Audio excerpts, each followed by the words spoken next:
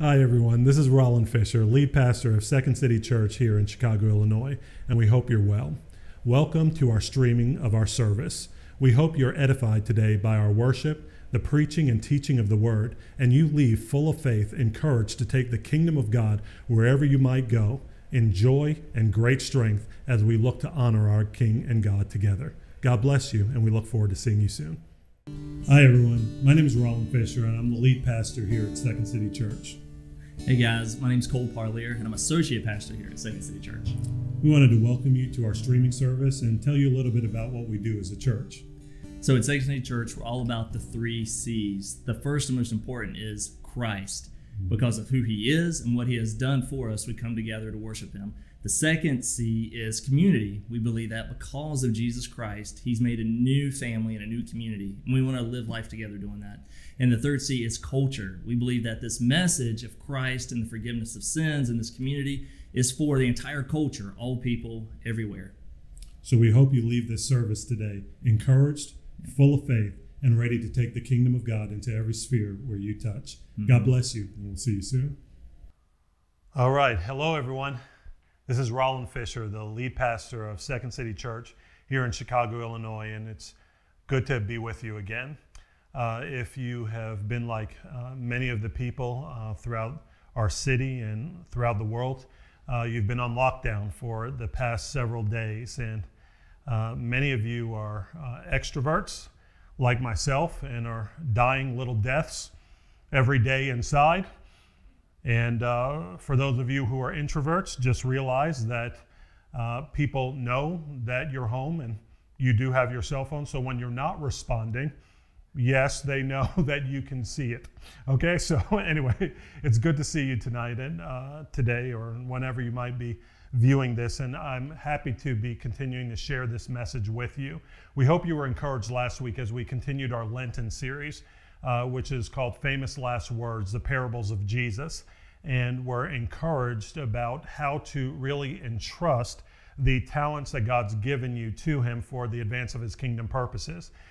Today we want to continue with this same series, but speaking about a different topic as this present crisis continues to unfold. And what we wanted to talk about as we go into the next parable of Jesus today is something that will hopefully really allow you to have a new foundation of faith as you go forward, whether you are coming into this message already serving Jesus or are just considering him because somebody passed this message on to you. We want you to have a foundation for your faith that will keep you both in good times as well as challenging ones. And so today, as far as a focus is concerned, we're going to start with this.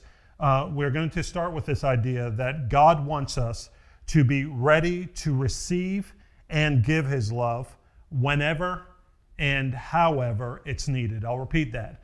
God wants us to be ready to receive and give his love whenever and however it's needed. Now, to discuss that today, we're going to do it as we usually do in 3 parts. And we're going to talk about it first in understanding why, in fact, the idea of secularism, which most people live in today, fails.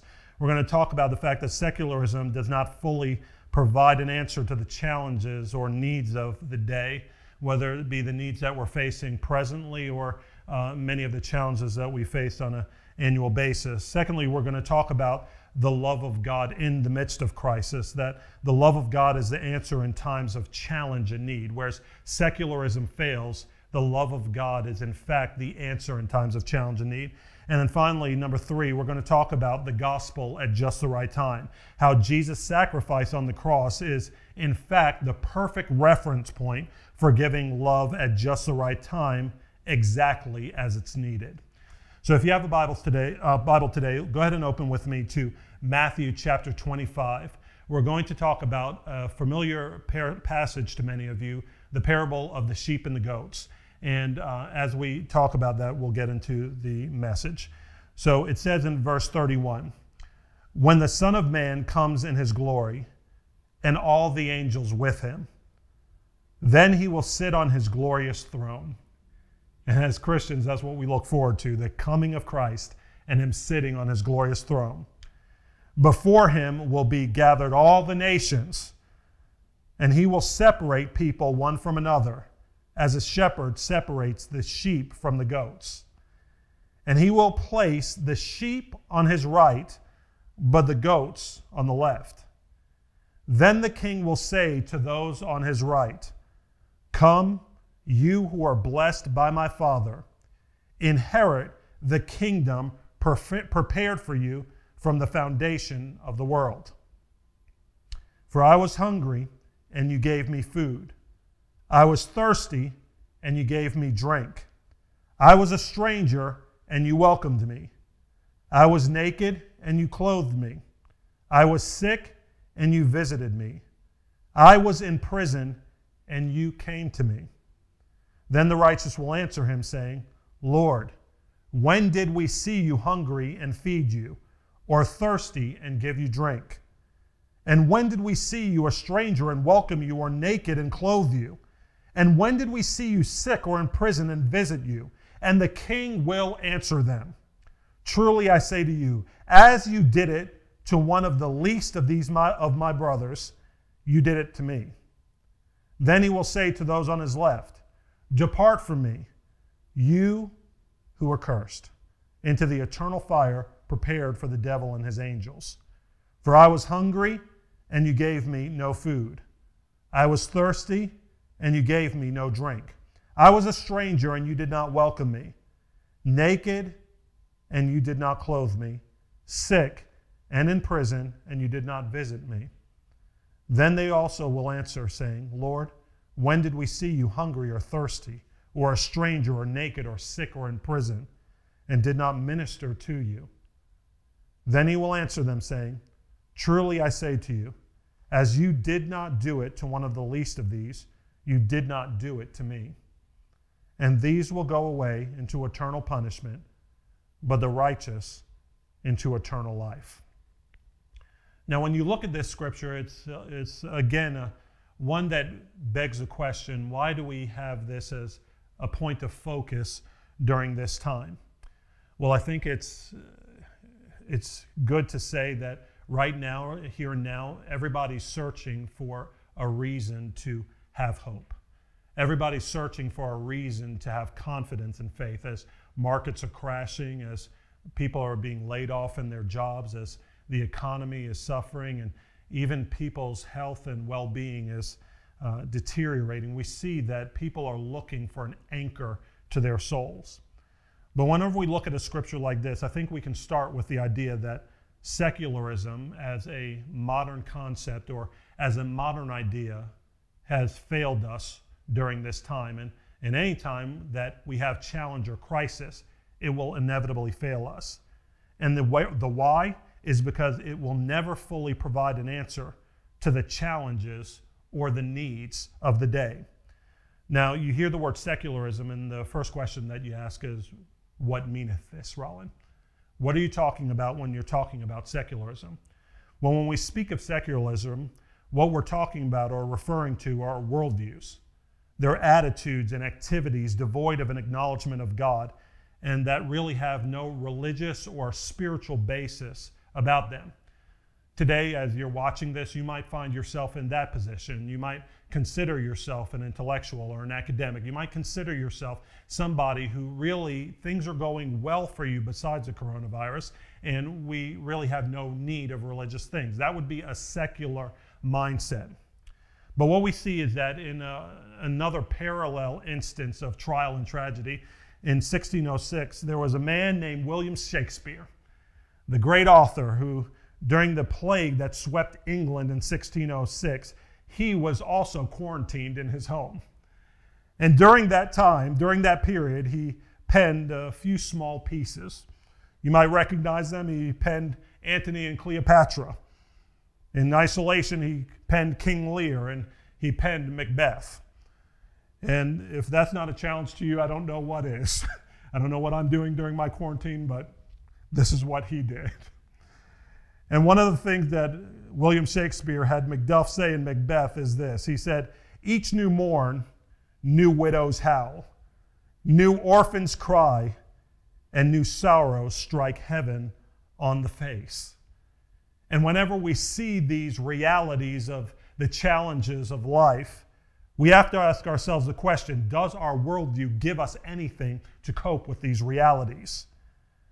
How secularism, we think, attempts to respond to these issues is this, that it attempts to provide an answer to the rumblings through humanistic secular altruism, meaning that people try to do their best to do good in the midst of trials and tribulations. But if you study the history of secularism, you'll find that much of it had its root in Western culture. And to that point, Christianity historically had a great influence on Western culture and bequeathed the ideas of caring for the poor, pushing back on injustices, and helping the suffering. So even in secularism's do-gooder thrust, we see that it had its roots in Jesus and the things that Jesus promoted for his followers to obey. The issue today, though, is that people don't want to give credit where credit is due. It's no different than what the Apostle Paul said in Romans whenever he said, "For although they knew God, they did not honor him as God or give thanks to him. But they became futile in their thinking, and their foolish hearts were darkened. Claiming to be wise, they became fools, and exchanged the glory of the immortal God, who actually gives the solution to the ills in which we find ourselves, for images resembling mortal man and birds, and animals and creeping things." When we try to approach trials and we try to deal with suffering without God, the challenge we find in secularism is that while it makes strides towards humanitarian efforts, at its root, it attempts to create heaven on earth. And in secularism, there's a search for fulfillment in such tangible anchors as romantic relationships. Lord knows I ran after those. I was a serial dater. People try to have an anchor in their career or financial stability, their beauty and their health. The problem, though, is that when times of suffering arise, there's no answer for the pain caused by the removal of these idols. And an idol is anything that you try to set up before or in place of God. When these things are removed from us, there's no answer to the pain when these idols in which we placed our temporary hopes are destroyed. And that's the issue with secularism. But here you see Jesus immediately coming in to respond to that problem. Jesus begins the parable by addressing the reality that one day he will judge all of the nations of the earth. There will be a separation that day between those who are approved of him and those who are not. There's a correlation to how we respond to others in times of need and how the judge will respond to us. Those in Jesus' parable came upon times where they suffered the loss of basic necessities, the loss of relationship, and the loss of freedoms. Some of you, for the first time, are experiencing that in your life. A loss of basic necessities, a loss of relationship, not being able to be around those you know and love, the loss of freedoms. And it's in this place that the secular are looking for love and comfort that only God can provide. The good news, though, is that one of the ways that God practically provides this love is through his people, the church. Through his people, the church. Now, if we know that's what people are looking for, God provides the answer, and his church is the means through which he provides it, we can think of why Blaise Pascal, the French philosopher and mathematician, said this about Christianity and religion. He said, "Men despise religion," here meaning Christianity, "and they hate it and are afraid it may be true. The cure for this is first to show that religion is not contrary to reason, but worthy of reverence and respect. Next, make it attractive, make good men wish it were true, and then show that it is." This is the power of the love of God coming in to address that which secularism cannot answer. And really, the answer that God has to the lack of answers in secularism is his love.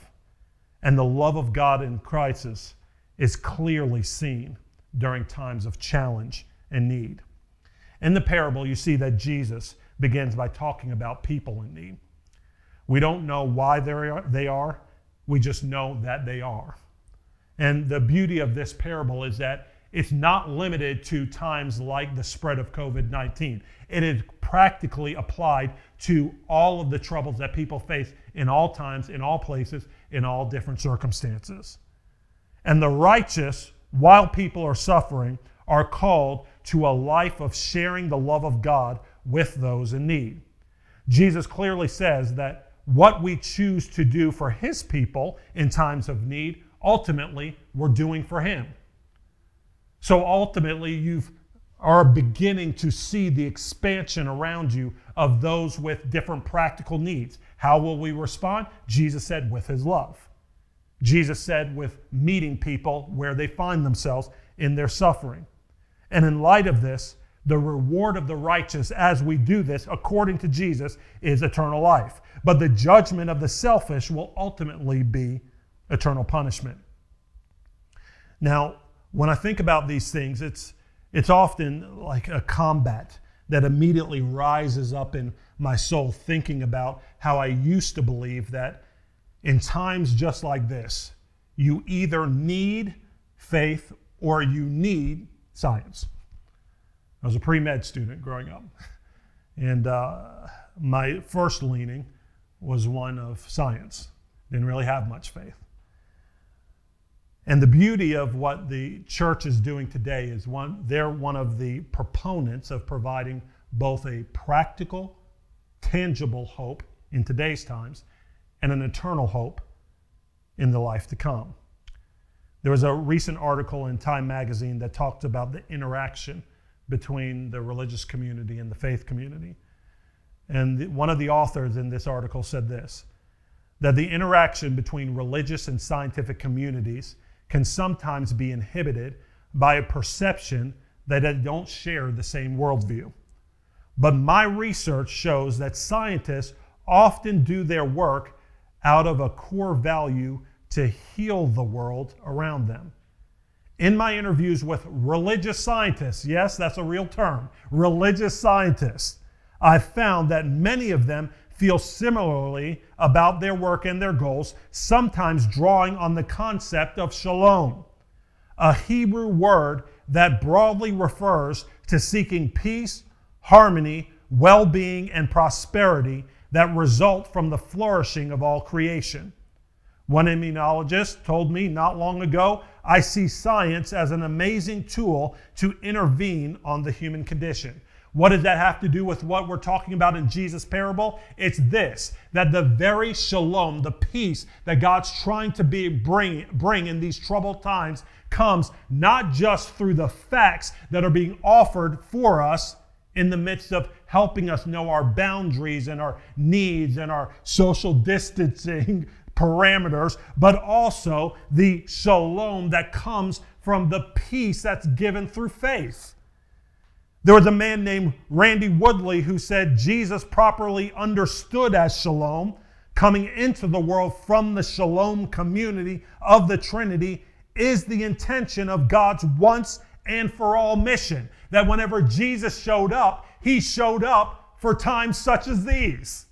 He showed up to bring his peace in the midst of the calamity. He showed up to bring his healing in the midst of the distress. That is the mission of birthing and restoring shalom to the world, is in Christ, by Christ, and for the honor of Christ. Whenever we're propelled by God to be the love of God to the world that's so shaken up around us right now, when secularism has failed them, it is because he's bringing his shalom through us. And that's what the parable's about. You are literally a carrier of his presence. You are a carrier of his peace. You are a carrier, people of God, of his good news to humanity that's stuck in bad news. And the key to being this shalom to the world is being what people need when they need it. That's what the parable is talking about. We minister according to the demand and wisdom of God for the day. And so we see both faith and wisdom interacting with one another in such a way that the people of God actually display the wisdom of God as well as the love of God. When social distancing and self-quarantine are the order of the hour, out of love for others, we inconvenience ourselves to give it. We all want to touch somebody, but social distancing is the demand of the day, and it's the love of God to express that. When it's prayer for sickness or protection, the love of God as we offer it. When it's a call for encouragement, picking up that phone and speaking to somebody you might not have talked to in the past several months or even years, we make it. When it's temporary support after layoffs while someone diligently searches for new employment, as the body of Christ, we look to give it. And the point is that love has no formula, only the discernible character of Christ. And in times just like these, when secularism fails us, Christ does not. And through his church, he's promoting his gospel peace and love. And it's why the gospel comes at just the right time. We encouraged you last week to be prepared to share the gospel whenever you can, with whomever you can. This is our hour, church. And if we look to Jesus continually, we see that when secularism has failed humanity and the love of God is the answer to the needs that people actually have, we see that Jesus' sacrifice on the cross is the perfect reference for giving love at just the right time, exactly as it's needed. And whether it be your trial or helping another through their trial, Jesus can be found. Jesus keeps himself not at a distance, but is right in the middle of distress.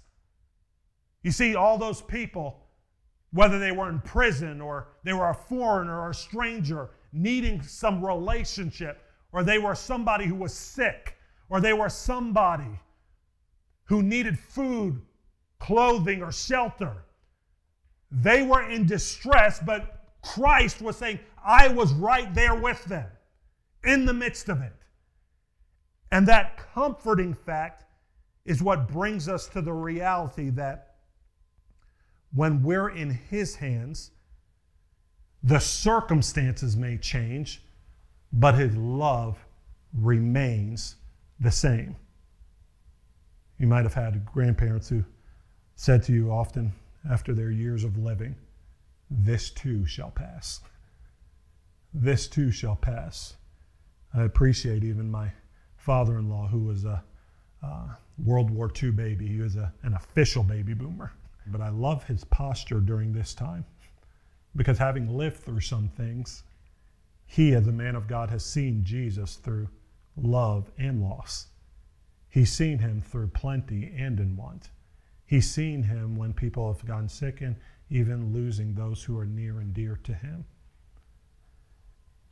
But in the midst of it, he understands that because the cross remains right smack dab in the middle of his thinking, God's love for him and love for us all remains the same.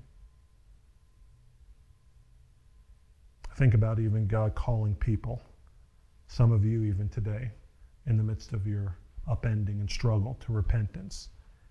And whenever the Apostle Paul continued to speak, he said this. He said, do you presume on the riches of his, meaning God's kindness, and forbearance and patience, not knowing that God's kindness is meant to lead you to repentance? Do you know that you, Christian, can be the kindness of God towards somebody, helping them to experience the love of God, seeing them come through the proclamation of the gospel to repentance and faith? And do you know that maybe somebody who's helping you right now might be an answer to prayers that were prayed for you? And it's God's kindness towards you, trying to lead you to repentance and faith through the everlasting, unchanging love of God. Now we We know that our doctors, nurses, and first responders are literally heroes on the front lines right now who need our prayers. Yet the rest of the church has a role to play as people are, as I said, already losing their jobs, dealing with supply shortages and illness. When secularism fails, inevitably failing to provide solace in the midst of idol-crushing trials, the power of God's gospel is that it meets people presently in their suffering to provide both a present and eternal hope. I want to repeat that.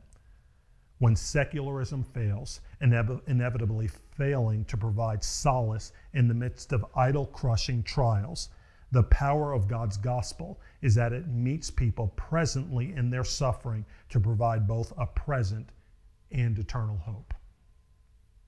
It's God's gospel at the right time, in the right measure. Paul went on to say this in Romans chapter 5, starting in verse 6. He says, I come at just the right time and in just the right measure.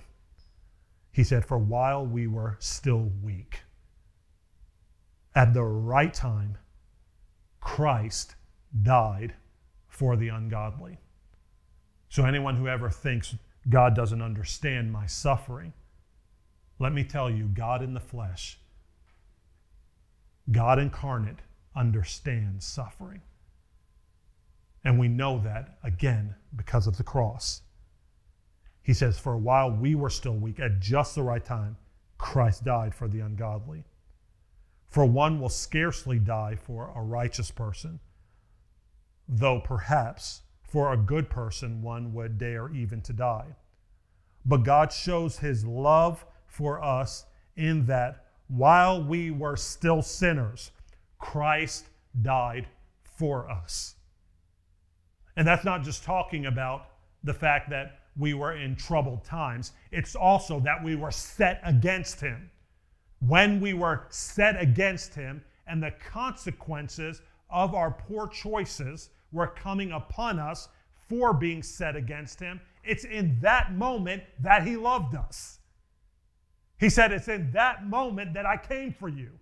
It's in that moment of suffering or pain that I expressed my love for you.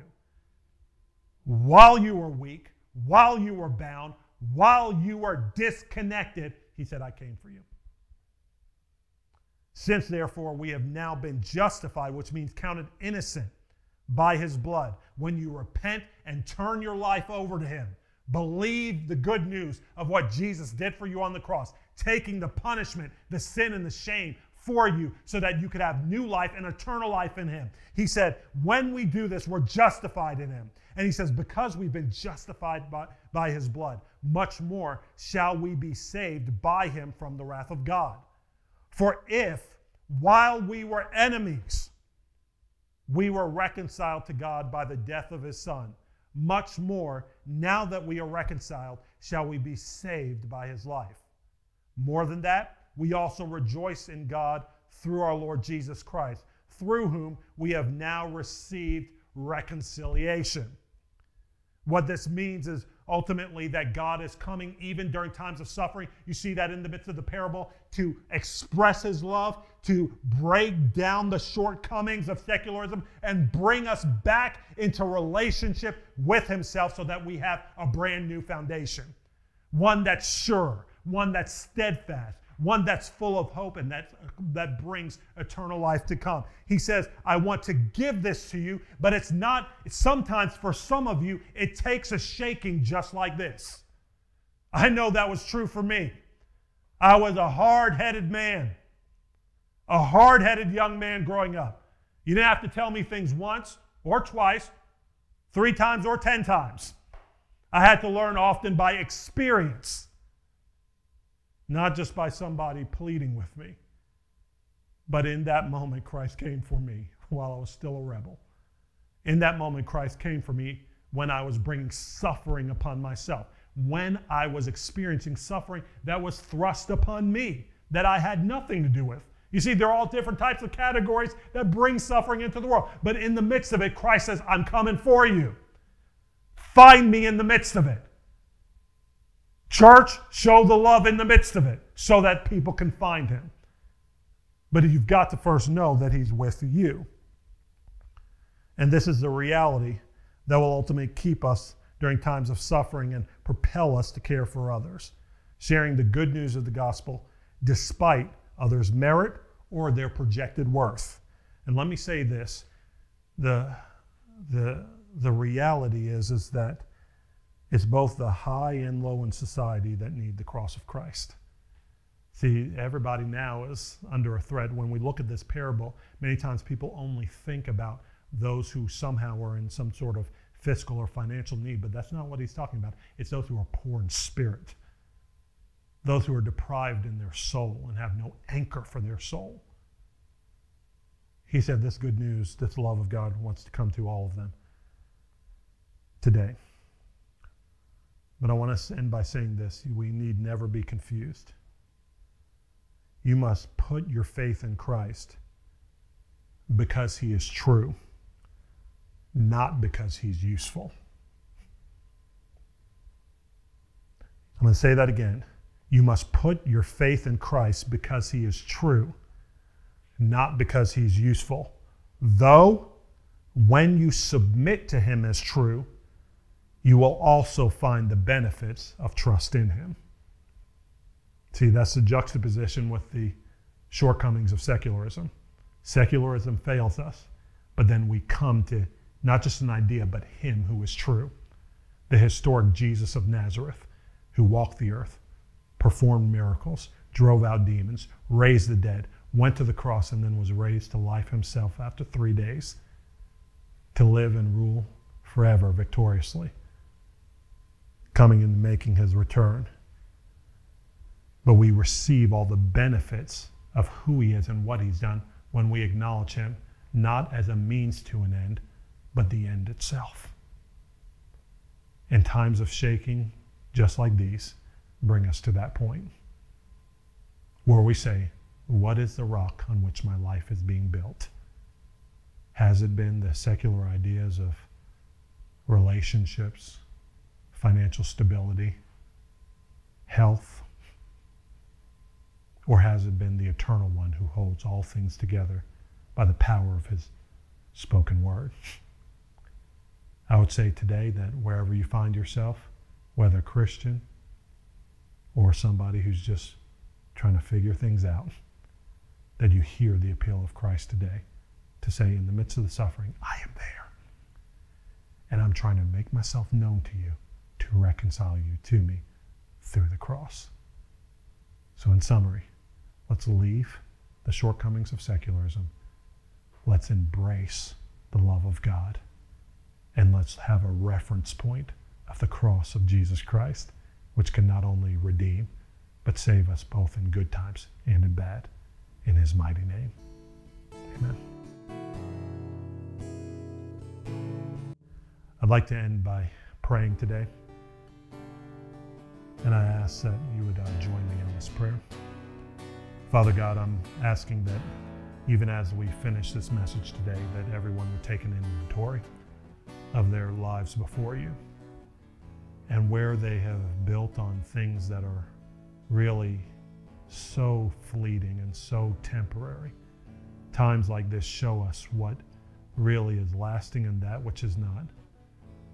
Father, I'm asking that people wouldn't anymore give themselves to running after that which they can't hold on to, but they would actually run after you who looks to hold on to them and never let them go. God, I'm asking you that people would not only receive the love of God during this time, but also be filled up to the place that they can give it. But it would only come because they respond to the good news of Jesus and the cross, that immutable, unchangeable event that took place in history, showing us that God Almighty laid down the life of his own Son so that he could get a hold of those of us who are in the midst of our suffering, our pain, and our fears because of the sin lives that we lived. God, I'm asking you that you would bring us all to a new place of revelation and foundation in you. In Jesus' mighty name, amen. Thank you for being with us today. God bless you. Have a great week in the Lord, and we'll see you next week. Hey everybody, thanks again for joining us today. We're so glad to be online with you. We hope you enjoyed the service and wanted to let you know that this is at least going to be going on until April 21st. So get prepared to join us live at 10 a.m. on Sundays where this will be streamed. And then also we wanted to remind you guys that all of the community groups now have a virtual element to them. So go to our website, find the group you're interested in, click on it, and you'll be directed on how to join each of these groups virtually. So please make sure to stay in community. And then lastly, wanted to remind you that you're able to give online by going to the website. You'll be redirected to PushPay, or you can text the number on the slide behind me and you can give that way as well. Thanks so much. Hope you're blessed and encouraged by the message today. Some of you have been watching today and felt the prick of the Holy Spirit in your heart. You might have been considering the things of God for a while, but really things made sense to you, maybe for the first time, or were reinvigorated for you today. And we want to give you an opportunity to seize this moment and to really respond to God. It's not enough that we hear the good news about Jesus. It's important that we respond to him in kind. He's making an invitation. We must receive it. And so today, if you receive the good news that Jesus Christ came as the perfect Son of God to live the life that you should have lived, and on that cross died the death for your wrongdoing and rebellion against God that you should have died, and today say, I don't want death and hell, but I want to receive the forgiveness that he has for me, then you can make a commitment to him today. And if you're making that commitment, would you pray this prayer with me? Father God, I thank you for your love for me. And I thank you for sending Jesus to live a sinless life in my place and on the cross die the death that I should have died. I acknowledge that because he was sinless, 3 days later, you raised him from the dead so that I could have, through my repentance and turning away from my misdeeds, forgiveness of sins and new life in you. Make me a new person today. Forgive me, cleanse me, and show me how to walk with you and serve you, loving you the rest of my days, in Jesus' name. You see, the Bible says that if you confess with your mouth that Jesus is Lord and believe in your heart that God raised him from the dead, you'll be saved. And so if you prayed that prayer, believing and confessing, the good news is today you're starting a new life. But what we want to do is give you an opportunity to get connected, to learn how to walk out this new life. And if you've made a commitment today, please visit us at secondcitychurch.com/newlife. There you'll find some information about how to take these next steps in Jesus, get connected to a God-fearing, God-loving community, and learn how to love him as he's loved you. So God bless you, and let's start this walk together.